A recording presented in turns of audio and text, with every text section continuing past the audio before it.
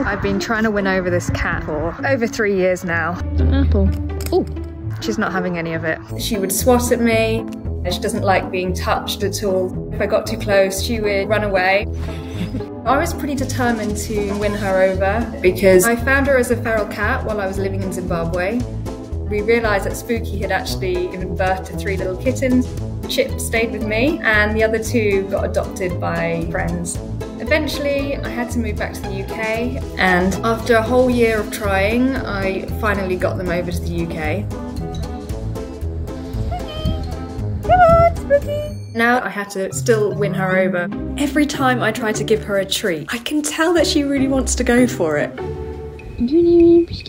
Ow! But then she just ends up swatting me. I read that you could start putting treats on the end of the oven glove and tempt her with treats. But nothing really worked. I left a piece of clothing and I found her asleep on it. Spooky!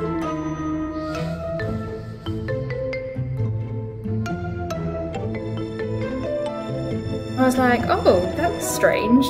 I started to think that, okay, maybe she likes the smell of me. Then it was one day, she started creeping very slowly towards me.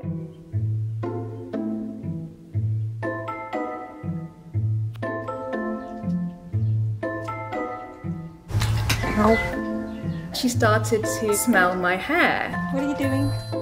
It sounds absolutely bizarre, but I think she likes to play with my hair. Let's see if this works. If she likes my hair, then maybe I can give her my hair to play with more often. She was a bit cautious at first, but she would come creeping up and then she would just go mad for my hair.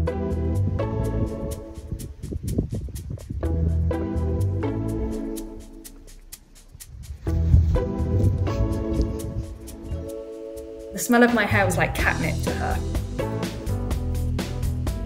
So I started doing it more and more often to try and win her over.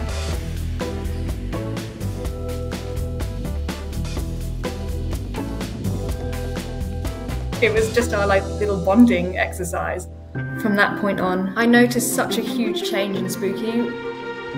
She came up and snuggled up next to me. That was a real breakthrough moment. Isn't she good? She's just absolutely so sweet now. We've made such great progress with her. It's been a pretty incredible journey. She shows her love in so many different ways. Spooky, are you coming? Hello? I can't imagine my life without her now.